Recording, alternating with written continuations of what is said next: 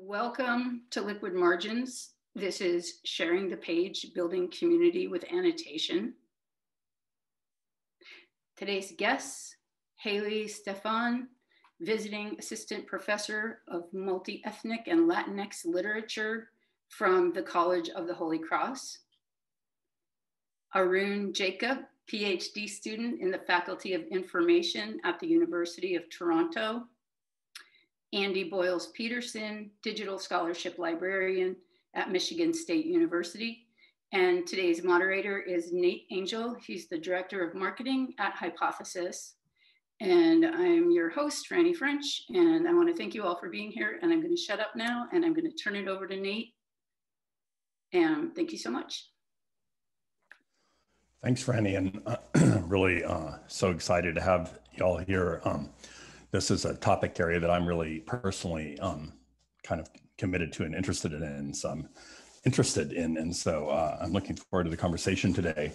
And as we get started here, I think one of the things that might help our audience best, and also as we're recording this for posterity, is if one of you guys could kind of describe to us the community that you participate in and kind of what its interests and goals are, so we can get an idea of sort of like where you're coming from in your use of social annotation. I don't know who's the best person to take that question.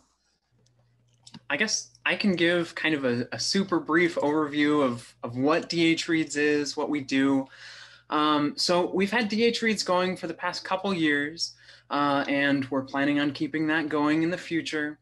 And basically every month over the summer, from May through August, we look at a digital humanities piece that has been published over the past year. And that's published not necessarily calendar year, but basically summer to summer.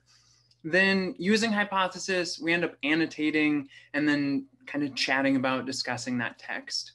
At the end of each month, we then kind of pair that annotation with a 2-hour Twitter conversation using the hashtag DHReads, where we really kind of delve in a little bit more and explore the annotations that we had over the past month. This year, pairing with that, during the first year, we just had looking at a DH piece that had been published. This year, we added a digital project component where we kind of paired a related digital project to each month's readings and then kind of annotated that with Hypothesis as well. Arun or Hayley, do you have any other comments on what we do? Or I think that covered everything. It was a fantastic way of getting together, especially during the pandemic. And you know, let me do a follow-up then, and maybe Arun or Hayley could take this one. You know, for the uninitiated, when you hear this term digital humanities, right? I mean, I have an idea sort of what it means and what it encompasses, but how do you guys think about digital humanities? How would you describe it to someone who's unfamiliar with the term? The definition I work off of is Kathleen Fitzpatrick has this definition, and which I have like botched and turned into, you can do digital things to analog. You can do digital stuff to the analog things, or analog stuff to digital things. So what a traditional humanist would do, we do that.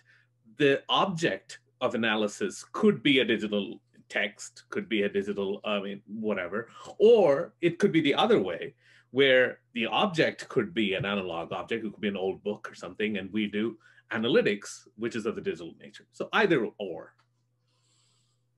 Got it. So it's sort of like exploring both sides of the terms there, the digital and the humanities side. Got it.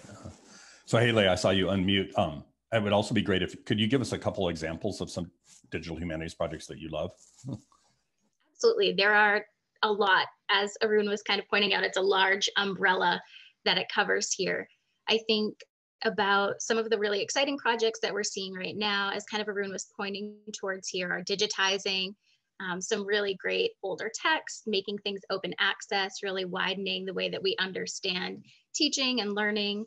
But there's also some exciting projects happening in things like text mining, figuring out across large corpuses or groups of text, how language is being used, how it evolves, as well as thinking about more things like material objects So there are projects like the Asylum Suitcase Project, the name of which I've just botched, but I'll throw the link in the chat here, where they open up these left behind luggages, left behind materials from folks who are were rather institutionalized, to kind of showcase what does this look like, kind of make these histories more legible to a wider range of people, and try to think about what we can do with material objects in digital space too.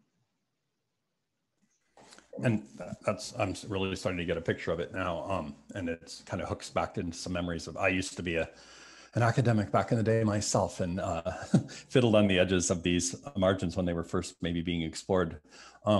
So you have this community, DH Reads, that focuses on, kind of, it sounds like exploring these digital humanities projects, like together as a community.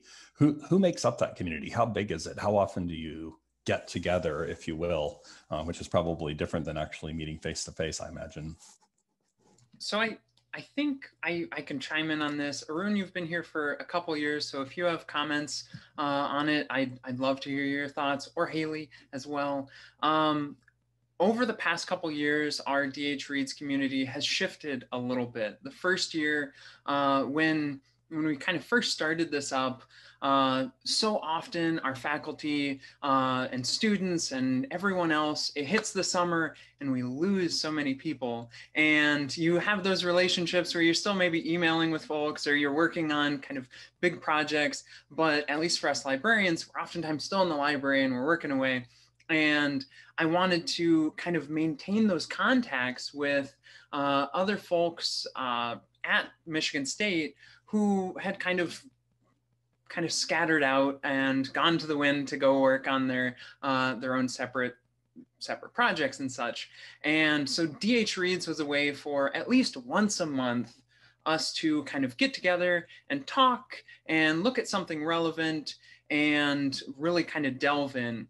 And that first year we had mainly Michigan Staters who were there in the DH Reads community, along with Arun joined us, and a few folks that we're friends with on Twitter and such who kind of pulled in. This second year ended up advertising it a little bit more broadly using largely the Digital Humanities Summer Institute listserv, as well as a couple other DH listservs. And that I was very, very excited. We ended up bringing in a lot more individuals from kind of all areas of the country and in Canada as well. So Hayley, did I take from, oh, sorry, Arun, you unmuted, go ahead. Yeah, the way I would say it is, like, after the post-conference rush that we'd have in the summer, then there's this radio silence. And DH Reads was like the ideal kind of activity to like make up for that radio silence. And it was like the energy that you came back with to work on at your home institutions, and all of a sudden it's like, oops. and that, like, you know, talking things through, thinking things through, and being able to do that, that was what DH Reads as a community, I mean, provided most for, you know, solo flying researchers at their own home institution. It was a sense of getting to, bounce ideas off of each other. And that sense of community was developed in that sort of way. Got it. That sounds really good. And Hayley, I'm just surmising from all this that maybe of the three of you, you're possibly the newest member of DH Reads. So how did you get interested in it, and how did it connect to your like digital humanities scholarship? Absolutely, yeah, I'm definitely the newest. I think I came at this from a couple different angles. One being the Digital Humanities Summer Institute listserv that I get via email. I know I had already followed Arun on Twitter, as I was going to be attending his workshop this coming summer. That'll be happening in a little bit of a different format now. But I'm also the outreach coordinator for the Digital Americanists group through the American Literature Association. And part of my job for that is to research what's happening in digital humanities and highlight it on that Twitter account. So I was doing a little bit of that work, came across this reading group, shared the link, and thought, this is something that I want to be a part of. And how does it connect to your own scholarship and work? Do you have digital humanities things of your own going on that resonate with it? Yeah, absolutely. A lot of my work is in disability and race, and thinking about how that works in both, to use kind of Arun's words there, like the analog and digital spaces. And so I've been learning a lot from this group. I wasn't formally trained in my graduate career in the digital humanities. So I think, like many of us, I'm kind of coming at this from a variety of different angles and trying to learn on my way there. The Digital Humanities Summer Institute that Andy just shared on the link or on the chat here is one way that I've participated in that. And a lot of it is learning from other scholars like Arun and Andy and all the folks in DH Reads. Well, I mean, I feel like I got a better background now of what it means to be a part of DH Reads. Maybe, and I don't know if this is a good question for Arun or Andy, but could you just sketch out for us how social annotation is involved in the practices of DH Reads and kind of how you're using social annotation as part of your community work? I think the way I take it is like going off of what Jeremiah Caller's writing about, like, annotation as first draft thinking. And that is kind of what I found the most interesting. It's like marginalia is usually stuff that's going on in my head, and it's a conversation you have with yourself and the text. Whereas here, you get to bounce those, am I reading this right? Questions that you have to yourself with other people who's along with it. So there's this collective effervescence that comes from, using it that I find is the most enriching part about reading it that way. I really love that term, collective effervescence. Maybe Andy was maybe going to pick up on that too. I was going to say, basically what Hayley said in the chat, that's a wonderful way to put it, Arun. I've really loved with Hypothesis that we've been able to have kind of some of those preliminary conversations, really flesh things out and discuss things. And then I've been a part of groups before where we've just had Twitter chats, and those can be great, but oftentimes you're only really getting at that first level. And using Hypothesis, we're really able to get at that first level and then kind of take it to the next level in our Twitter chat. And then sometimes we'll even bring it back, and folks will go back after the Twitter chat and make more annotations, put links in, do different things. And so we really get a lot of depth that I'm not sure that we would get otherwise. Yeah, that's really interesting. So it goes all the way from that first draft thinking that Arun was mentioning, or maybe it was Hayley, now I've already lost track, and all the way into like a second or third pass at the material where you're adding kind of layers of extra information onto the work.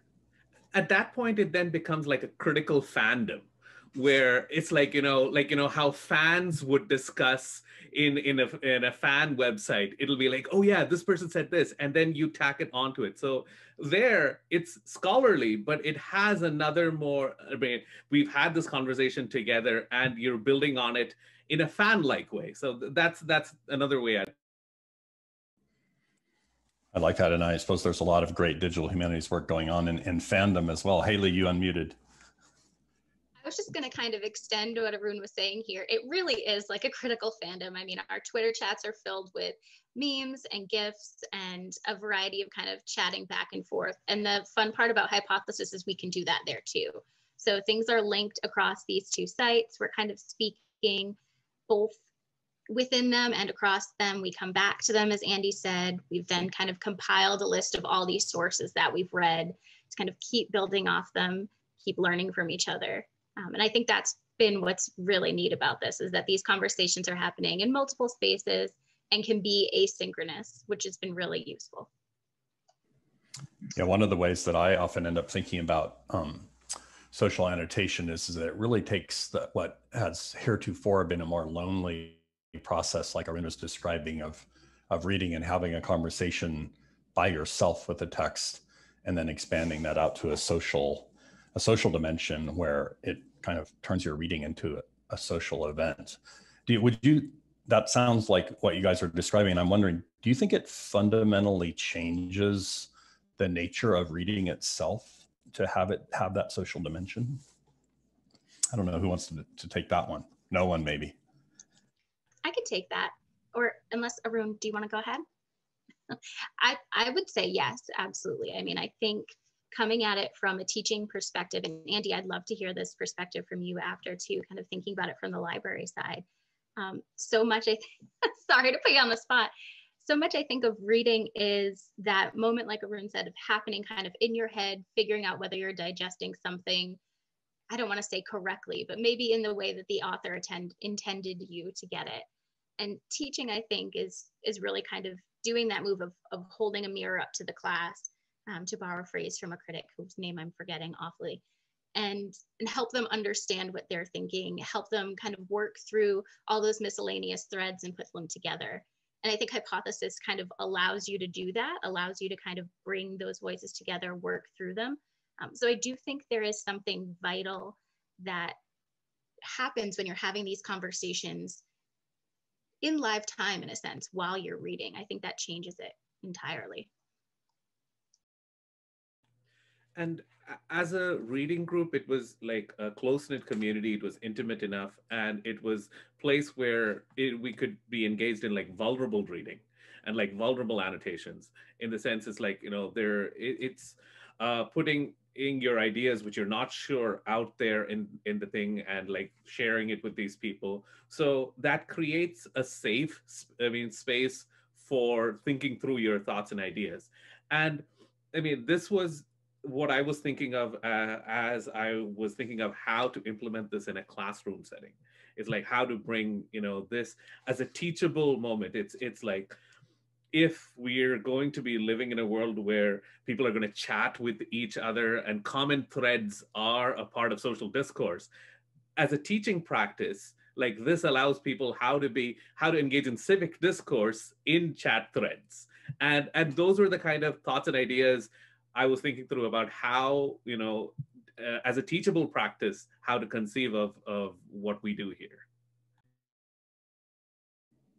Yeah, that really makes sense. And so, I mean, this is obviously a kind of professional development kind of experience, the DH Reads in general, although obviously you've got people from all different kind of ranges of the academic life, all the way from librarians to grad students and teachers and so forth. And you're all teaching too, I'm sure. And I really wanted to pick up on that idea that you were putting out, Arun, about the experience that you have professionally using something like social annotation and kind of exploring it yourself, not as a teacher necessarily, but almost as a student, right? Or as a reader, as a scholar, let's say. And then using that as a hinge to think about how one might incorporate it into your teaching as an experience for your students. And I'm wondering, I feel like when educational technology is brought into our teaching and learning experiences, a lot of times that step isn't taken, where the teachers themselves kind of deeply experience the affordances of either the tool or the pedagogy or whatever it is before they then experiment on their students with it. It seems like you were kind of getting at that, Arun. Yeah, and I think that kind of speaks to institutionally, if you think about the professoriate or such, the professor lives in a space like that has come from the priesthood, and now that's not the case. They have to be more so with the programmer. So the priestly connections are leaving, and now we have to be more programmerly in our interactions. And it's a way of thinking about how ed tech has to be coming into the classroom with the pedagogue in the driver's seat. So how is this learning technology, what is the critical pedagogical value that it places, rather than a CTO or someone who's driving the decision-making of why is it that we're using this learning management system. And that is what this as a learning technology allows for us to do. It's like, okay, the affordances that we have to take into consideration, I guess that's what it allows.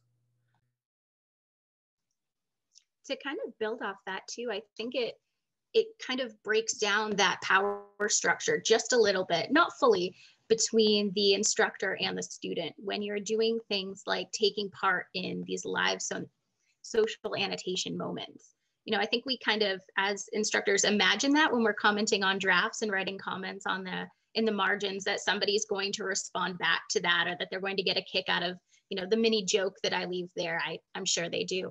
But when you're doing it on hypothesis, or, kind of engaging in these things like Twitter, where they can respond and you're reading alongside them, I think you're more human to them. You're picking up on the jokes. You're confused at the same time as them. You're looking up things, linking in new ideas. So I think that kind of destabilizing the power dynamic also makes learning a little bit less scary, maybe more accessible. And to build off of what Hayley is saying, is like, my annotations happen to be GIFs, they happen to be song lyrics, they happen to be screenshots. It's not just static text that is showing up as an annotation. And since Hypothesis allows for it, I go full throttle and put everything that I find works in there. And that makes for a lively conversation. And Andy, we haven't let you talk for a while, and I was also wondering, you may have something to say on those lines, but I also thought, given your role as a librarian, do you feel like this kind of social annotation revolution, let's call it, is changing people's relationships to books at all in any interesting ways? Wow, that's a doozy of a question. My goodness.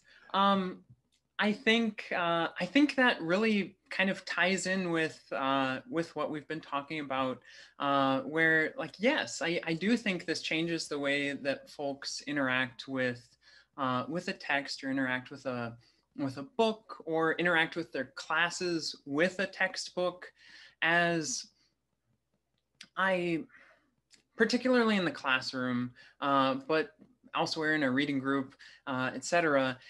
Every student is an absolute expert on their own lived experiences, and they're bringing that into their reading of a text, and having the opportunity to read that alongside them and hear their different perspectives, their different takeaways, what is objectively important to them, what points they're like having challenges with. I think that's huge, and it brings so much depth and range to the reading of a text and the understanding of a text, and just kind of using a text both in the classroom and in life. So I'm not sure if that's necessarily with all library texts, but I do think that I think that's changing the way that we read. And go ahead, Arun. And on the other hand, I mean, there's also another aspect to it, which is accountability, in the sense that if you've been assigned a reading, you have to come with the receipts. It's like everybody else can see what you have done in terms of reading, and what your thoughts are. You can't weasel your way out of it, and which is something that in classroom settings makes it interesting. I don't want it to use it as a cop technology, but it allows you to see, it's like, okay, who got stuff, who didn't get stuff, that kind of. Yeah, and there's so many ways that teachers have long tried to figure out if people are doing the reading, right? Not because they want to be cops, like you say, but because they feel like the learning is going to happen if people are focused on the text, right? And so, like the reading quizzes and the papers where you just regurgitate cliff notes and all those things that really don't seem like they contribute as authentically to the learning experience as this kind of social annotation does. But I think what you're saying, Arun, is that it also leaves a trail of kind of, let's not say accountability, but a record of your passage through the text as a reader. That's really interesting. The other thing that's come to mind here, going back to the digital humanities side of all your work, and Arun, if you want to say something, yeah, I'll give you that mic in just a sec, but maybe you could think about this too. There's a way in which the annotations themselves then kind of become a secondary or tertiary text that, each one has its own distinct URL. It kind of exists as a scholarly object on its own as an annotation. And so it's it's kind of turtles all the way down here, but there's like text on text on text. And I'm wondering if you guys have thought about that or explored that kind of the palimpsest of annotation, if you will. That's a tough one. I don't know. It's an interesting question in the sense, if like the way we have that Andy has curated our reading lists over the summer, we've been going through like different domains of research, domains of expertise and stuff like that. If we were like thinking through like reading like an ebook or something of that sort, where it was from snout to tail, that's what we would be doing over the summer, then that would make for an interesting book review project or something that could be derivative out of that work. In that, yes, there seems to be a lot of potential. It's probably early days still, right, for that.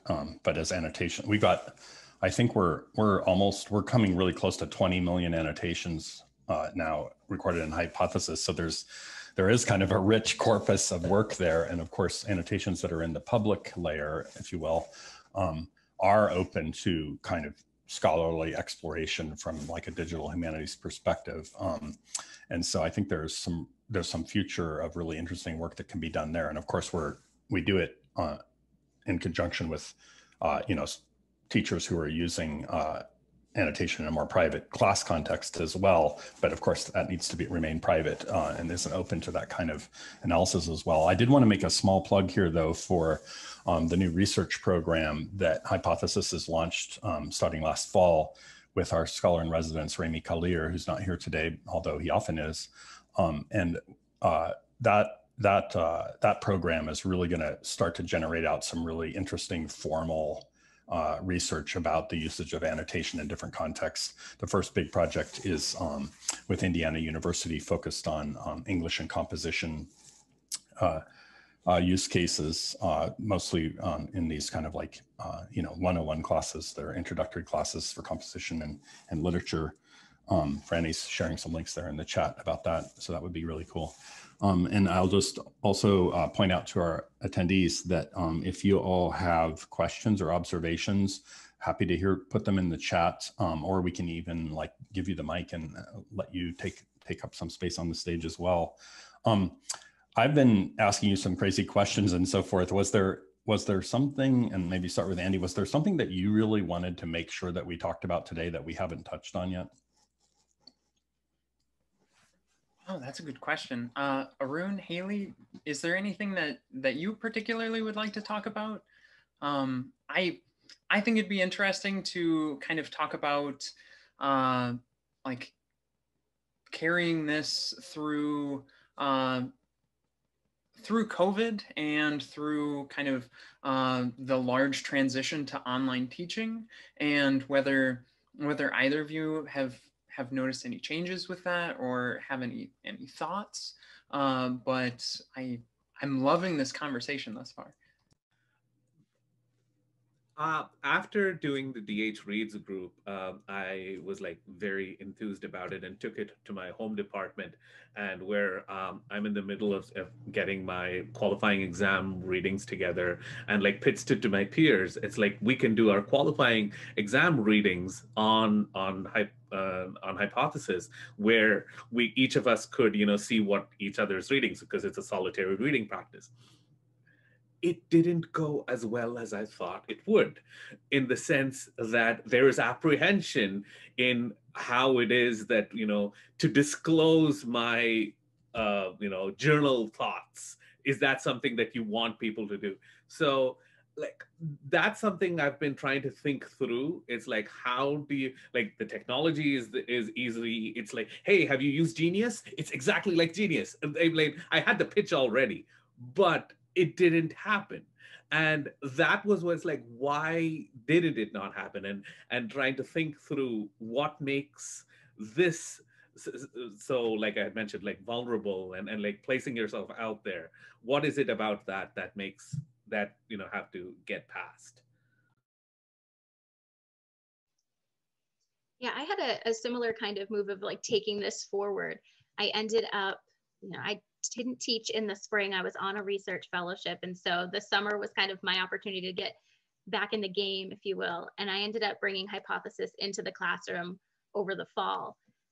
And it worked really well, I think, with students, especially because our classes are fully remote and they're fully synchronous, but they're doing asynchronous work at the same time. So getting to read together, walk through text together was a lot easier using Hypothesis, which is definitely something I was worried about. I saw a lot of those tutorials about how can you set up your phone to be a document camera. It wasn't going to happen for me. So using something like this was really helpful, and it's something I'll continue into the spring. And I felt like because I had used it through DH Reads, I not only had done sort of the generic like troubleshooting that you do as an instructor when you're bringing something into the classroom, but also as a user, I'd figured out, what are the things that I like to do? How do I like to work through this? And the sign up process was really easy to use. So having kind of had all of this experience with it over the summer, thanks to Andy and the group, it was really easy, I think, to migrate into the classroom. I would echo that, and I'm thrilled that you used it in your class and such. I did the same with my class this past fall. I've been very excited to bring Hypothesis into the class, but with us being entirely online and having the option to be asynchronous or synchronous or mixed, I ended up doing a mix, but so often in our synchronous conversations, it was hard to really get students engaged, get them to turn their cameras on, get them to speak, anything along that line. And I found particularly in the asynchronous annotations of Hypothesis, particularly on the weeks where I put in the labor and I put annotations in and I really showed I cared and was following up, folks had a lot of engagement. Folks had a lot of connections to the text, a lot of connections to some of the other things that we'd done throughout the semester. And that was terrific. And I think additionally, in setting up the course,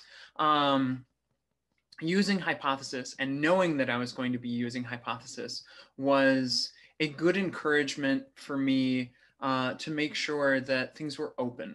And I try to make sure that I'm providing readings, doing things like that are open to begin with, but using Hypothesis was furthermore of an encouragement for that of, hey, I need to make sure that any of my students can access this. They're able to not pay for this, etc. So. Right, so there was like an extra affordance built into it to move toward at least openly available text as well. This kind of brings up, I want to hinge off something that Karen said in the chat about, just changing the nature of reading itself, going back a little bit to this idea of our relationships to books changing, and this idea of scaffolding both teacher and student experiences into social annotation, like how to do that. I know that if you guys are familiar with Amanda LaCastro, who's another practitioner in the social annotation space, who just recently moved from Stevenson to UPenn. And she's actually in the library there, Andy. So she's joined your world, although she was an English teacher before. So that's an interesting move. You don't often see that. But she talked a lot about bringing students first through a private annotation experience with just a group so that they could kind of get their feet wet with the idea of how to have that vulnerability like Arun was talking about and so forth, and practice that and then build them toward an activity where they would maybe annotate more fully in public once they felt more confident. And the reason I wanted to hook it to what Karen was saying is she's thinking about this idea of does this mean that we need to read more slowly? And that makes me think too of the pandemic, where we're all trying to juggle, what is the right amount of reading to assign? Probably and I think I've heard from some students that it seems like some teachers have gone too far and are assigning even more when maybe the circumstances of the pandemic should be asking all of us to maybe assign less. And so maybe there's a little kernel in here that I'm trying to reach for, where reading less more slowly might be an interesting way to approach that knot. I don't know who to toss that one to. I see nodding heads. I mean, the way I might think that through is it's not just reading the text. It's how our social, cultural reading practices look like right now. We don't just watch a TV show. You got to, have the build up to the TV show, and then you got to go find out what was spoken about it. And so in that way, we don't just consume text in isolation anymore. It's the recognition as educators that these texts come with paratexts that the reader is consuming. So annotations are a way, social annotations are a way to recognize that and to fold that in to teaching praxis, which was happening in other spaces anyway. And if that is incorporated into it, that could change, the way that teachers are thinking about reading. It's like if every bit of literature that you assign comes with other fan texts that are associated with it, then let's fold that in. And in annotations, it's like, oh, these students are going to generate X number of words along with this as well, and account for that and count that as reading material as well. I love that idea of thinking about like bringing all of that into the classroom. I may steal that. The whole world has become one giant book club in a sense, right? What about this idea of do you find that the reading process when you're using social annotation does become slower in a sense? Does it slow you down as a reader, maybe in a good way? So I think it slows down a bit, but it also, whereas, like, let's say the kind of more conventional model of you read something and then you write up a reflection on it, or a discussion post on Blackboard or Moodle or Canvas or whatever. Instead of do this and then that, it's almost do both at the same time. And so reading through, oh, I've got a thought on this. I'm going to highlight it. I'm going to provide a comment. And I don't know if that, at least for me, necessarily takes more time. It's just doing both at the same time and really kind of incorporating the two. And I think for me anyways, that gives a richer understanding and more ability to kind of reflect on small nuances within a piece, as opposed to kind of, okay, these are the big three things that I want to talk about, so I'm going to write them in here.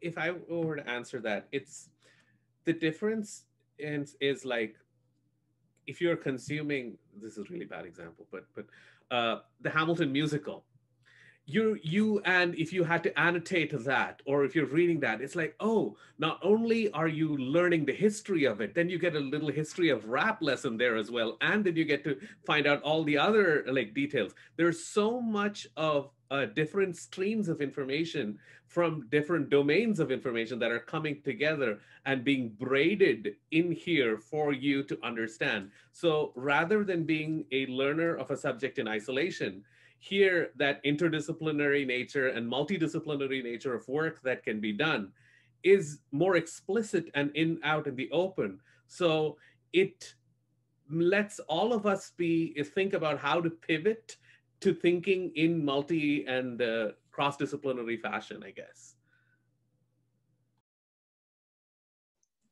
Definitely. And it highlights how situated learning is too, right? That we're all coming to these texts with different perspectives, with different experiences, and thinking about them in different ways. Approaching a text now together is very different than it was when you were, perhaps in your college dorm room, however many years ago, right? When you're kind of by yourself, or maybe sitting in the common room, right? The common room is digital in a lot of ways now.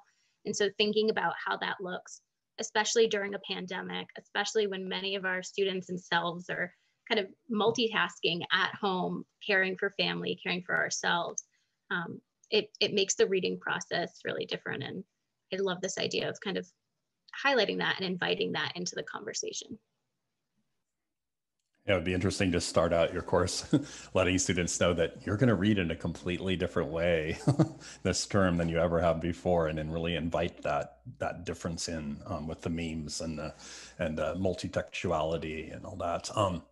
I guess I've always felt like one of the most powerful things about social annotation too is that it takes what could be that same conversation that Arun is saying is usually happening somewhere else anyway, on Twitter or in the discussion forum, like Andy was saying, but it anchors it like literally on top of discrete passages of the text itself. And I feel like that's one of the most powerful things about it, is that the conversation and the text are just really right on top of each other, which makes it, you know, more connected, less disassociated, right, from that, like Andy gestured, you know, you go off to write a reflection piece, and a lot of times you're going to do some sort of maybe dry summary because you're not embedded in the sort of, you know, close reading of the text itself. Does that seem like it kind of comes out of your experiences as well? I'd say very much. And to add on what you were saying before with kind of multiple layers, I really have loved it when we've had pieces that have either had public annotations or they've been annotated in a class as well as the reading group, where there's multiple more layers. There's the text, then there's our reading group, then there's maybe public annotations, then a different, and it's great to see everyone's different take on that text, on those passages, etc. In a way, we're mimicking an older technology, the transparency. Like what a transparency sheet would do on top of a thing is essentially we're recreating over here with the social annotation. Yeah, and then adding a little bit of, we can do it across time and space in a way that the transparency didn't really afford, right? Oh, Franny has popped on. I think she wants to say something here. Hi. Yeah, we are nearing the end of the show, but if people want to go over, if our panelists want to hang around and keep this really rich conversation going, that would be great. But I want to be cognizant of people's time. So if you need to leave, you know, feel free to our guests and attendees.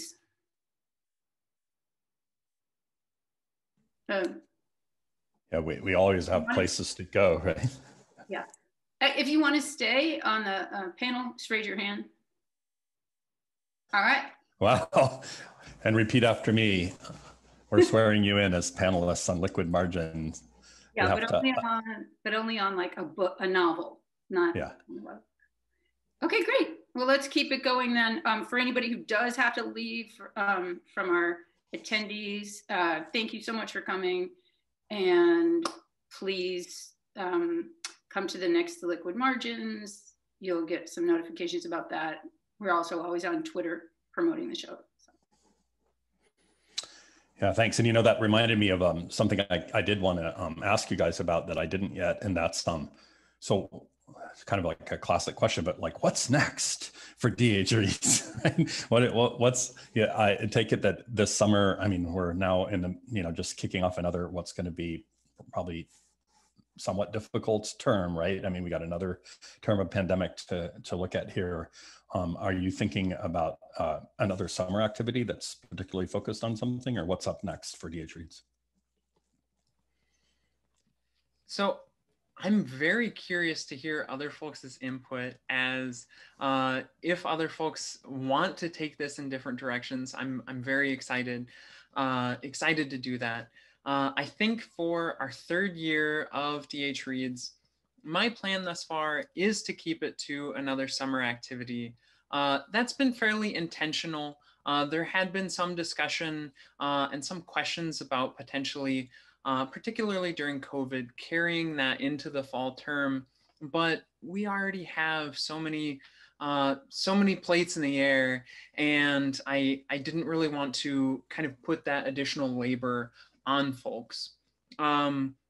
With where the pandemic is currently, I think for this next year, we'll probably do something relatively similar to what we did this past year, and try to bring more folks into the fold, try to have more conversations, but not necessarily grow what we're doing. Because again, even though it's during the summer, all sorts of folks will have childcare, they'll have other responsibilities, etc.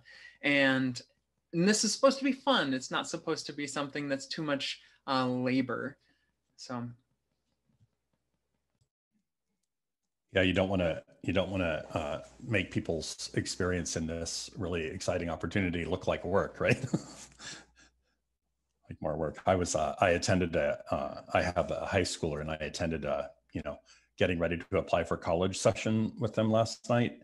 And the school structured it so it was like probably, I would say, a not very well designed Zoom class session where we had to go to breakout rooms and there was an assignment. And I was just like, I could see all the students who were there, their eyes were just glazing over. They're like, we just did this all day and now we have to do it again. Maybe I don't want to go to college, right? So I love how the energy and creativity that you guys are bringing to this makes, kind of rekindles my faith that, you know, teaching and learning can be a really exciting, interesting, innovative process that can kind of rekindle your love for books and scholarship in ways that normal schooling might kind of, you know, empty it out. Do you guys feel, you know, more energized about your work and your reading? There are good days and there are not so.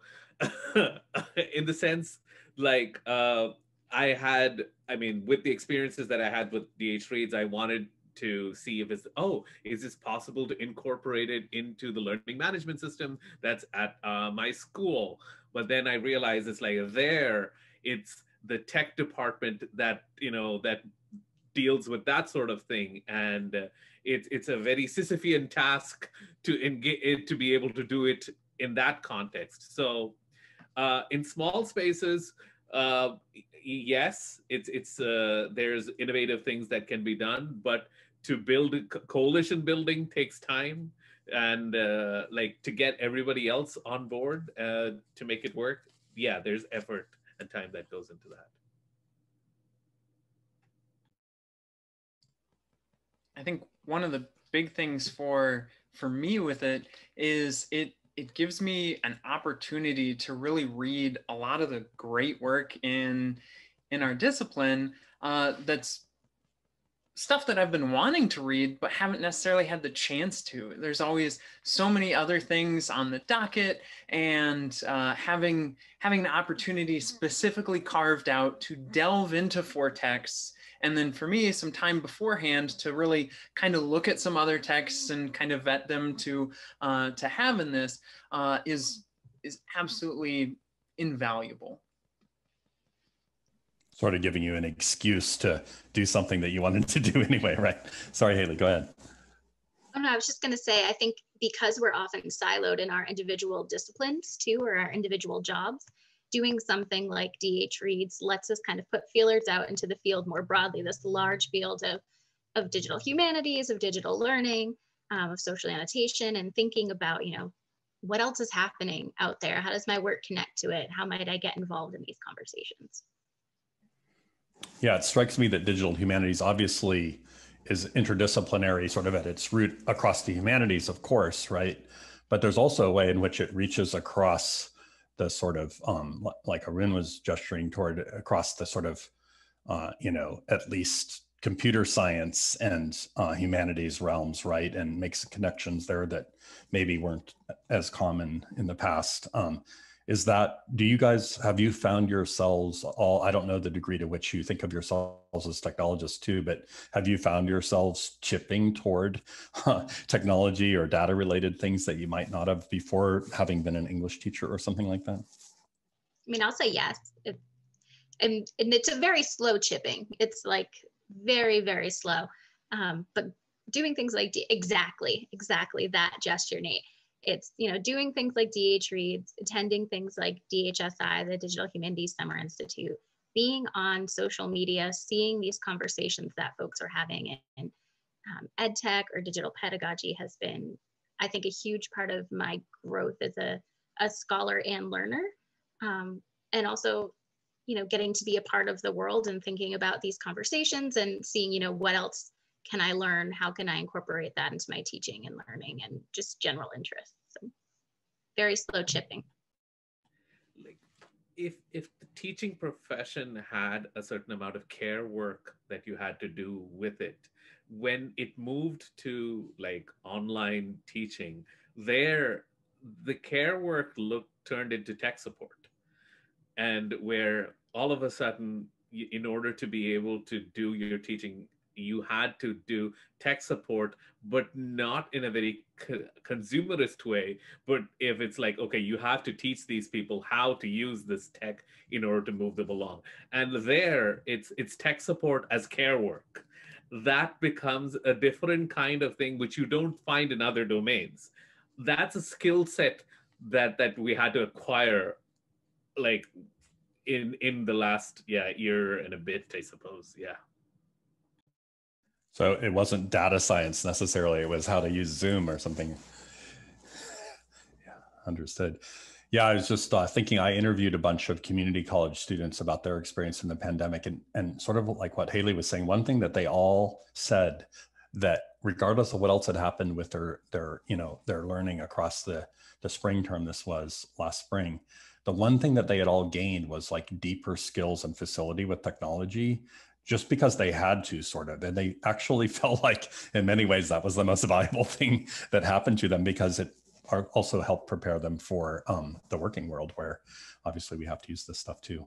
Well, I see we're getting really close to the top of the hour here, and this has just been a great conversation. I could talk to you guys all day, and I would love to do that, but we probably have other things we need to do. So I'll just, one more time, is if there's anything anybody else wants to say, I'll just call on you one at a time. Say it and say goodbye as we go through it. So Hayley, what's your last thought and sign off? Just thank you to Nate and Franny and everyone at Liquid Margins for putting this together, inviting us. And thank you to Andy and Arun and the DH Reads community for being so welcoming and for doing this work. Join us. Thanks for coming, Hayley. Arun, what's your sign off? Thank you to the Liquid Margins crew and the Hypothesis crew for the amazing tool that you have provided us. And thank you for the DH Reads community that Andy and the team has put together. It's been lovely to see how we can use tech in a way that makes us feel not isolated in a time where that seems to be in the word. So that takes a lot of effort, and thanks for that. You are much appreciated. Okay, Andy, the final word is yours. I'll try not to sound like an Oscar speech here with too many thank yous. But first off, thank you again to the Liquid Margins crew for having us on. Thank you for Hypothesis. It's an absolutely fantastic tool, and DH Reads would not be the same without it. And it's been great in the classroom. Thank you to Arun and Hayley for being here today, as well as Michael Albani is one of our attendees. Michael was a regular DH Reads individual for this past year, and we were so glad to have you with us today as well. And then I guess my final thing is we hope to have folks join us. So this next year, it'll be hashtag DHReads21, and feel free to message any of us. Sorry to speak for both of you, but feel free to speak, or feel free to message me at least if you're interested in joining or participating. We hope to have you. Thank you. We'll definitely, thanks for all your kind words, all of you, and we'll definitely be sharing the recording from this session out with some DH Reads Twitter handles and hashtags attached. Really appreciate your coming out, and I guess we'll be excited to see what happens going forward. Don't ever hesitate to reach out to anybody on the Hypothesis team if you run into issues or troubles or questions. We're there to help. We got a whole other bunch of people behind us too that are even wiser than us about things. So don't hesitate to reach out. Really appreciate your coming.